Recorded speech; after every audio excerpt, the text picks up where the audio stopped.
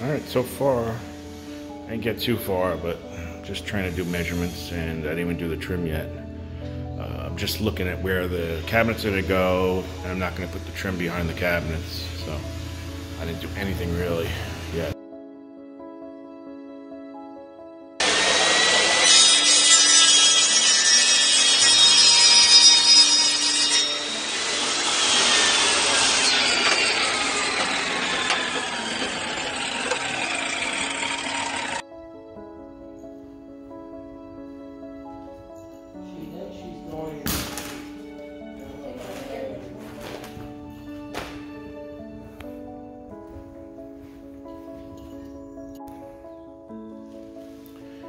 One more for the road.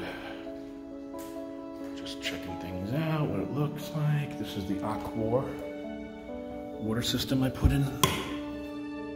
And I put in a thing for it so it doesn't wreck the sheetrock if it ever leaks. Aqua water.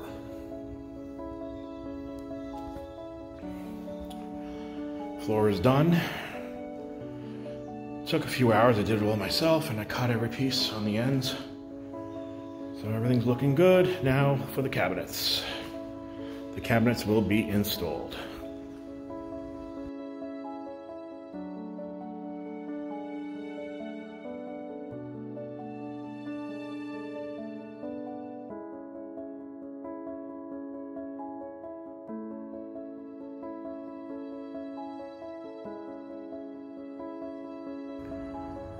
Okay, so here's the finished garage. Sherwin-Williams Tricorn Black, matte black with red Valspar, bright red trim, Racedeck flooring, sludge, industrial door knob with a coated entry, and it locks when you close it, so I don't have to worry about somebody breaking in.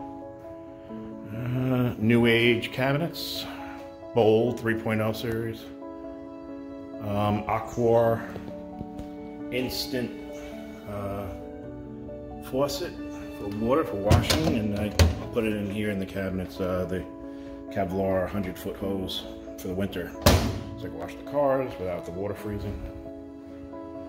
And that's it. So it took a lot of work, a lot of time, and 10 days, I think, but it came out really good, and I'm very proud of it.